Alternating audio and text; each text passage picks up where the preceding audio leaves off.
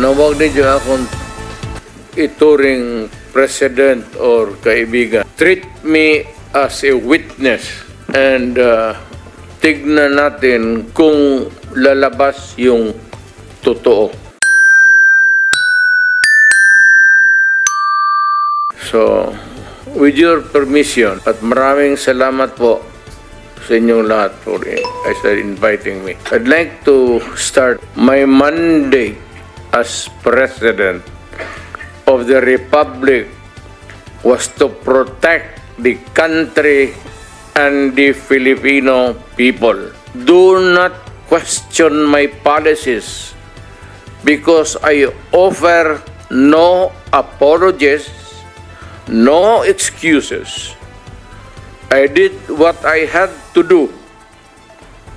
And whether you believe it or not, I did it for my country. The war on illegal drugs is not about killing people. It is about protecting the innocent and the defenseless. The war on drugs is about the eradication of illegal substances such as shabu, cocaine, heroin, marijuana, party drugs, and the like, as a menace which ruins people, families, communities, and relationships, and tears apart the social fabric which binds society together in peace, harmony, and brotherhood. It is not unlike slogans which serve as calls for a better future, such as the war on waste, war on corruption, and war against climate change. I have always viewed people addicted to illegal drugs as victims and patients requiring medical help and not as criminals. That is why when the war on drugs slogan came into being,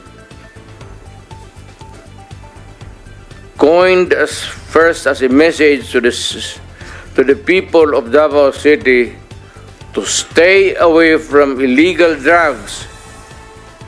But at the same time, I had a drug rehabilitation facility constructed in Davao City, a city government expense, manned by Davao City government doctors, psychiatrists, nurses, and health workers, among others, to look after the complete rehabilitation of those addicted to illegal drugs.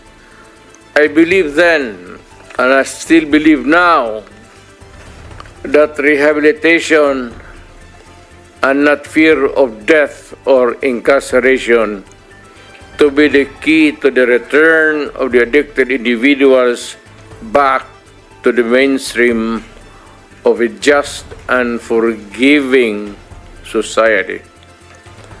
But no mistake about it, I hate drugs.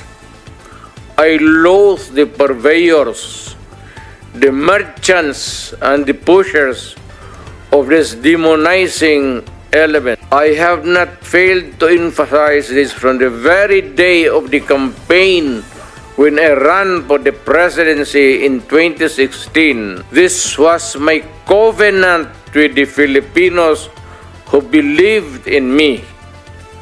And to this day, most still agree with what in government have achieved. It is unfortunate that drug-related crimes are on the rise again. Every day you can read about children being raped, people getting killed and robbed. And just recently, a drug den was raided within the Malacanang. This clearly manifests that the purveyors of this menace are back in business. Ano? Gawin natin. The Filipinos are anxious and distressed. Self-preservation is still the first law of nature. It is instinct. It is recognized in our laws as self-defense. That is why I have always told the police authorities and operatives to be mindful of this basic law of nature. However, I tell them not to abuse their authority and power, and hindi ko talaga pinayagan yung abuso ng pulis o sundalo kailanman sa buong buhay ko and as mayor for so many years and as president, in the guise of protecting themselves. But when your very life is placed at risk, and it can be snuffed out in a matter of seconds, then and only then must you act accordingly.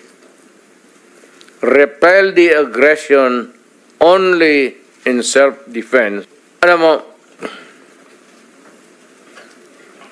matagal ako nagturo sa aming bayan sa Police Academy. When I was a prosecutor, to augment my income. After watching this video, mag-comment lang, dahil ang iyong boses at paniniwala ay mahalaga para maimulat ang katotohanan. Ito ay para sa bayan. Bago akong nagturo ako sa... Ang sinabi ko talaga sa kanila, when you are arresting a criminal, you are not supposed to request him to surrender. Rather, you have to overcome the resistance.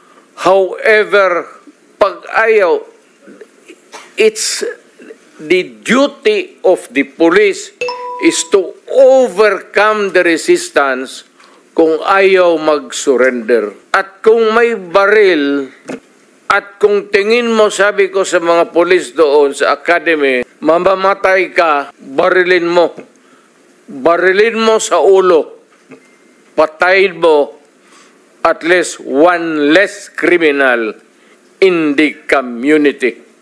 Yun ang utos ko when I was a fiscal and I was a professor doon sa Police Academy. Yun ang turo ko sa kanila. No quarters given, no quarters asked. Criminal ito. Repel the aggression only in self-defense.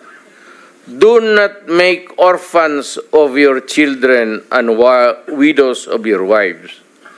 I don't want that in my conscience as mayor and president.